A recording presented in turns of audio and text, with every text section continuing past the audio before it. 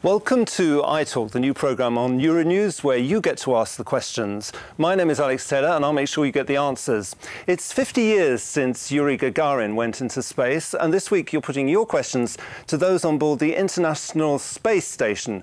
Waiting to answer now on board are Commander Dimitri Kondratyev, flight engineers Katie Colman, Paulo Nespoli, Andrey Borisenko, Garan and Andrey Samokutyaev. We're now live with the International Space Station. Hello, welcome. Let's go to a first question from a viewer on Euronews. I wonder about the International Space Station because it seems so far away from our everyday concerns. It would be interesting to find out whether this is really going to help us in ways like improving people's health, finding a cure for cancer or something like that. Is that realistic?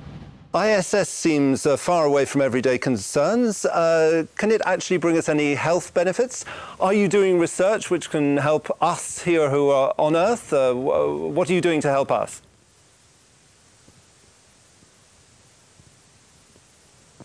Well, I guess we all want to answer that question, was what we were saying amongst us.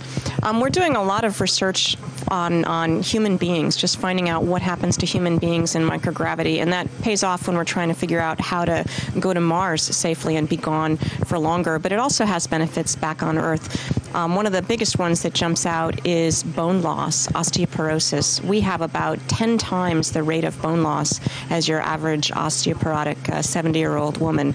And so but we're a different kind of subject, and then we probably have simpler medical histories, and it's a little easier to study just that bone loss. And so we're doing different things, like I myself, for example, am taking some drugs that prevent osteoporosis, trying to understand how they interact with the body. We're looking at the loss of bone and also building bone back up. So I think that's a really important benefit. Also, a lot of cardiovascular studies, vestibular studies, understanding how our brains work. All these things bring information directly back home, because these problems, these bodily functions happen on Earth as well, but sometimes they're harder to understand until you put them in a very different environment. Thank you very much indeed. Let's go to a second question. Okay, a question for the crew on the International Space Station. With the launch of Virgin Galactic and other commercial space programs coming on stream, is there a time when you're going to be anticipating paying guests aboard your space station? You're looking forward to that? What do you actually feel about space tourists? Are they a hindrance? Is it good, space tourism, having people? I think 7 people have already paid to be on the ISS. What do you feel about that?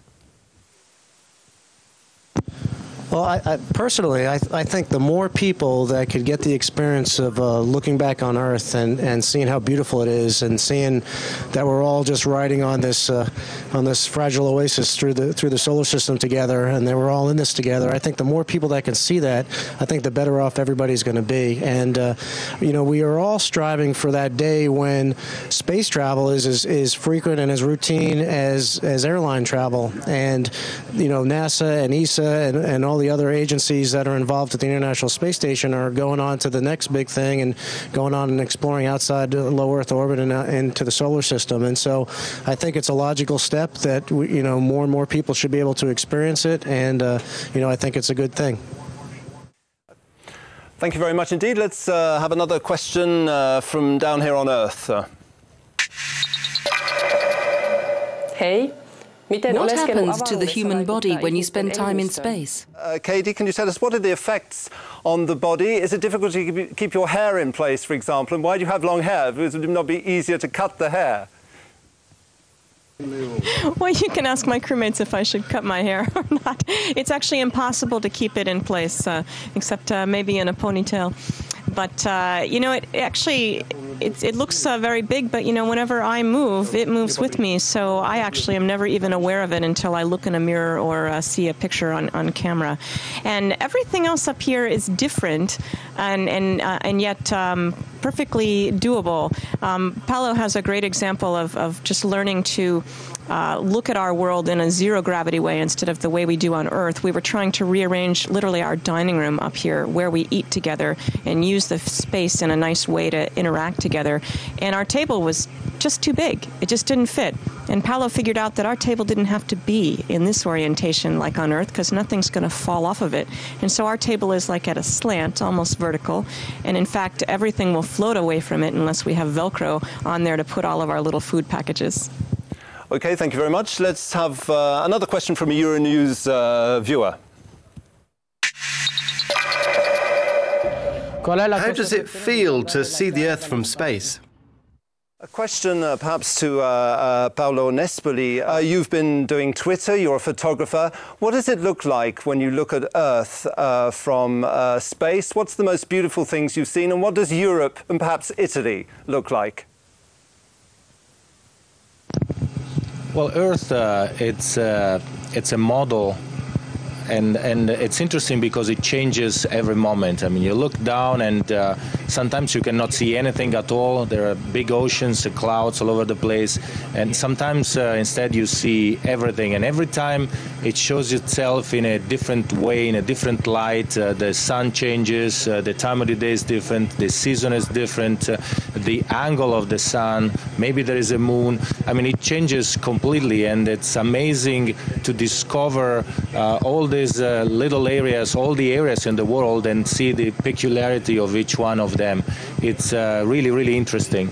And it's amazing the fact that I can take pictures and send it back to Earth, and people, I see the messages back on Twitter, and people are really amazed by the images, and they see this planet from the views up here, and it's just gorgeous.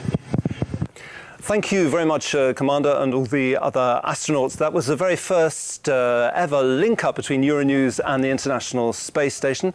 Thank you very much to the European Space Agency for arranging that live link. We'll be back down to Earth next time for more of your questions on iTalk. The address is on the screen. From the European Parliament here in Brussels, see you next time.